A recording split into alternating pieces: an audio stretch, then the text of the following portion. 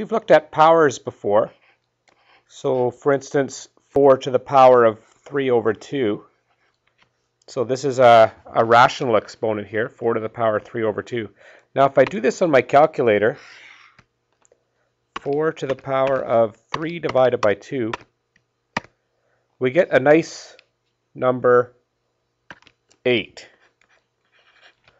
So what is the calculator doing when we go 4 to the power 3 over 2 and it arrives at an answer of 8?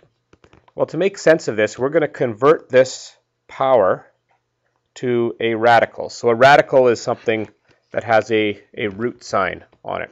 And this is really what happens. When you have a power with a fractional exponent, the denominator tells us what root we're going to take, so the second root or the square root, and then we're going to take that and raise it to the power of 3. So x to the power, if you have a base x and it's raised to the power of a over b, this means we are going to take the b root of x and raise it to the power of a. So this is a really important formula, I guess you could say, or way of representing and converting a power to a radical. So this is what's happened here. So it says take the square root, this is going to be my root, take the second root of 4, which is 2, and then raise to this power. So I need to go 2 to the power of 3. 2 times 2 times 2. That's how it comes up with 8. So when we have an exponent, and the exponent's a fraction, the denominator tells us this is the root that we need to take. And then once we've done that, then we need to raise it to the power of a. I'll show you another example here. Let's do 27 to the power of 2 over 3. So this is my power. I'm going to convert it to a radical. So this means I need to take the third root of 27 and raise that to the power of 2. So the cubed root, or the third root of 27, means what times what times what is 27? Well, that would be 3, because 3 times 3 times 3 is 27. So this would be 3, and now I need to raise it to the power of 2.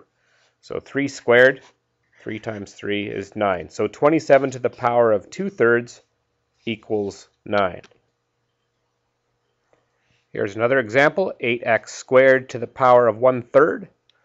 So writing this as a radical, I could say this is the third root of 8x squared to the power of 1. Now remember, when we have an exponent, this exponent's going to apply to everything in the base. So I could write this then as the third root of 8 to the power of 1 times the third root of x to the power of 2.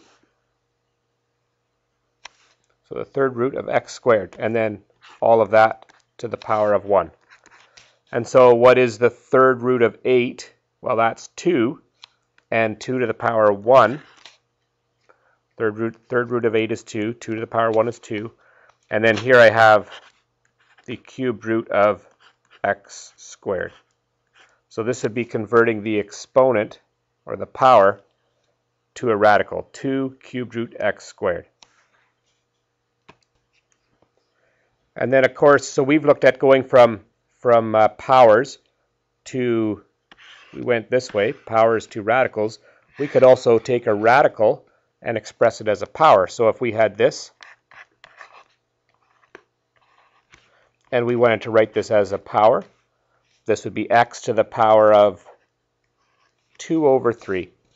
So the root that we're going to take is in our denominator, and the power here becomes a numerator of our exponent.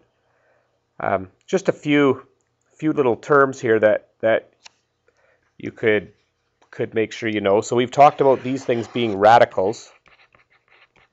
That's the radical. This has a name here too. It's called the radicand. And this is just some vocab. And then the root that we're going to be taking is called the index. Okay, so just some vocab terms there. Let's look at another example converting the radical to the power.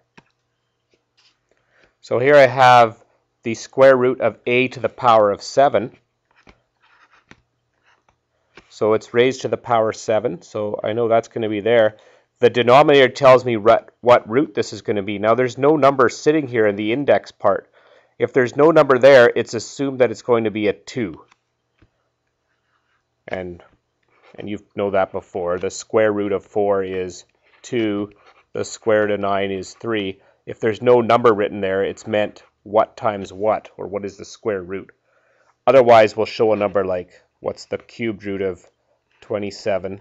Well, that's going to be 3. Or what's the fourth root of 16? What times what times what times what is 16? That would be 2. So if it just says root a to the power 7, that's going to be a to the power of 7 over 2. So really it's just a matter of memorizing this notation here, and we will easily be able to convert powers to radicals and radicals back to powers.